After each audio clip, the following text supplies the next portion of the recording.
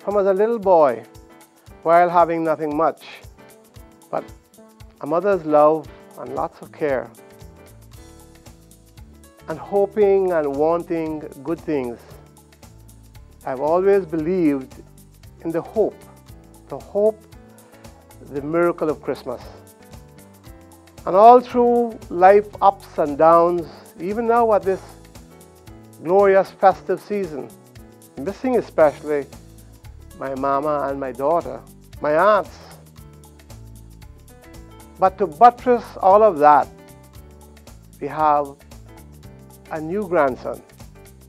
I have hope, believing in what God can do, what He has done for us. That is hope.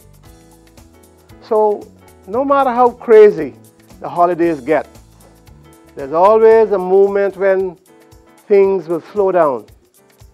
And we should catch our breath and reflect on why we should be truly grateful. Why? Good friends. Grateful for a free country.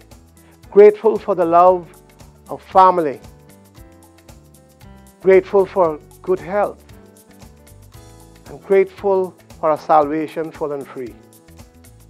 So let's take time out to count our blessings, to give to others, to share with others whatever we can, and just to be nice. And let's be a peacemaker in our community.